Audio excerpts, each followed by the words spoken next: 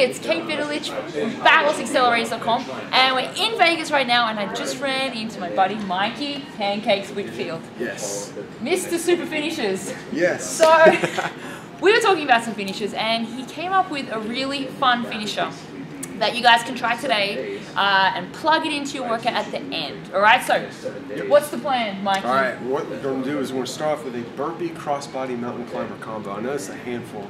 That's quite hard to... It's a sentence in itself. It's hard to remember. So seeing is believing, so I'll demonstrate one of those right now. Alright, so a burpee crossbody mountain climber is when you replace the push-up with a crossbody. So you just go down, out, and then feet in, and jump back up.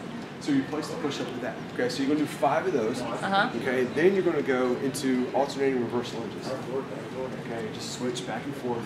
5 on each side, 10 total. Cool. And then of course we're going to end it with a fun conditioning move, the skater hop. You just hop back and forth, 5 per side on those. And you're just going to go through that circuit as many times as you can in 3 minutes. Now what's really cool is because it's only 5 reps on each exercise, you're going to fly through this thing. So you're going to be able to put in a lot of circuits, which mentally, that's fantastic. It kind of pushes you. And then, of course, you can burn a lot of calories because you're getting a lot of muscle groups. Awesome. Yeah. Hey, that sounds like fun. Yep. So, guys, give this finisher a try. And like Mike said, just think mentally. It's only 5 minutes, right? Yeah, 5 minutes. Yeah, 3. So I would say it. start off with 3 and work your way up to 5. Exactly.